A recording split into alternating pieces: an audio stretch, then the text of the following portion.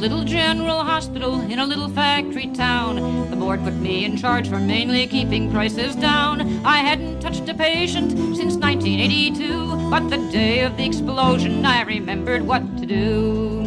At 11 in the morning we all heard the factory blow. The blast took out the windows and the shrapnel fell like snow. We could get no help from out of town for half a day or more.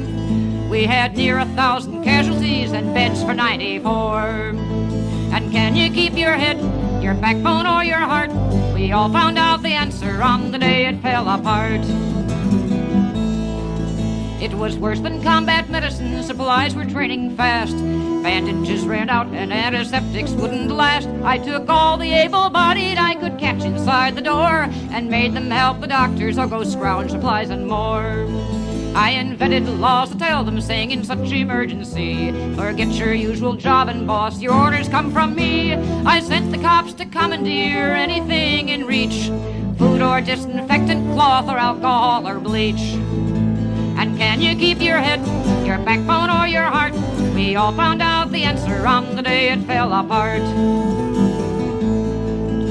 The janitor ran cleanup squad, the cook maintained supplies. The garbage man removed the ones who died before our eyes. The clerks burned all our papers to boil water on the fire for sterilizing instruments as the body count went higher.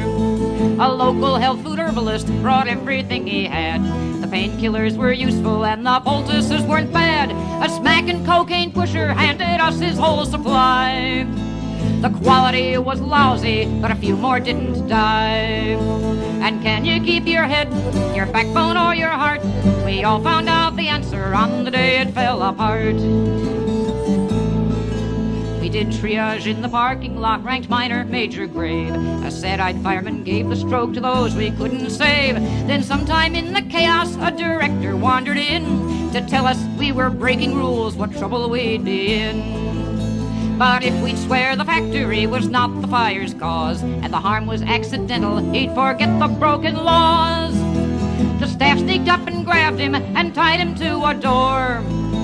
He gave them blood transfusions till he hadn't any more.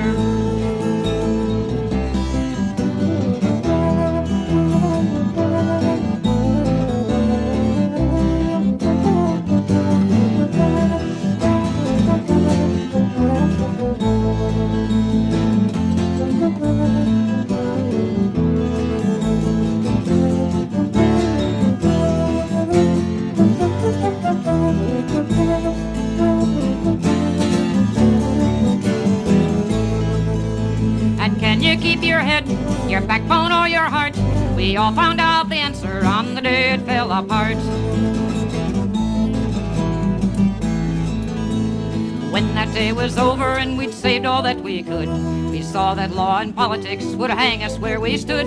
We'd saved 800 lives but shattered all authority.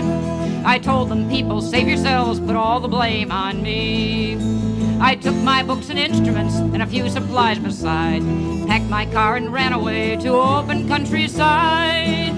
So now I live an outlaw, condemned by righteous men. But for all the lives I saved that day, I do it all again.